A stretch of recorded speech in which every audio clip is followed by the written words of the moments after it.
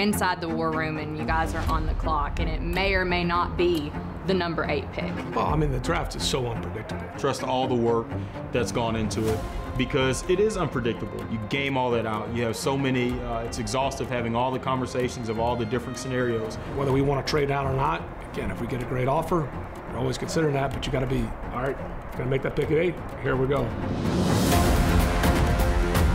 A lot of people say best player available, sure, but best player available if you're loaded at tight end, like we feel right now. What you don't want to do is get desperate where you're pulling a guy that you got down here and then you put him with an 8th pick, and then it's probably unfair that player if you trust how you process and how you grade it. Look at this offseason acquisition. Welcome, Jesse Bates. I've been one of the best safeties in the league. Arthur Smith is reunited with Jonnu Smith. How about this one? David Onyemata. When you've added so many good players to the team, like you say, you don't feel desperate. Well, we're not throwing darts. It's not like draft day with Kevin Costner. It certainly doesn't feel like that. And it certainly doesn't feel like it does when you're calling plays in the game when you got a 40-second clock.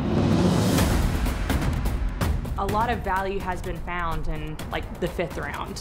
What confidence does what they have done in their development give your staff about not just identifying talent, but developing that talent? Never about 100%. I mean, there's some things that happen, or you get to the point we're at right now. It gives you confidence, but you never can get complacent thinking just because, hey, we hit in 21 on a certain spot or 22 that we've got all the answers, because you don't. We're human beings that are assessing other human beings, right? So there's no perfect science. It's not a math equation where we say, okay, if we do this, this, and this, then this will happen, and this is the desired outcome. The numbers are what they are. I mean, the amount of guys we have on our roster now going to the draft than we've had the last couple of years.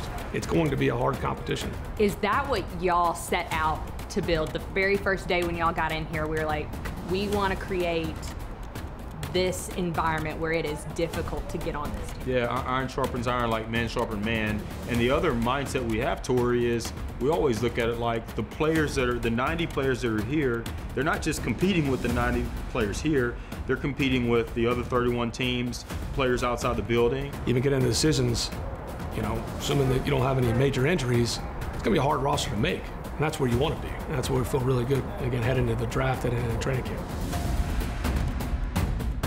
It is. It's 365, 24/7. We're constantly looking to improve this roster because it's going to bring out the best in the people, and the cream really rises in competitive situations.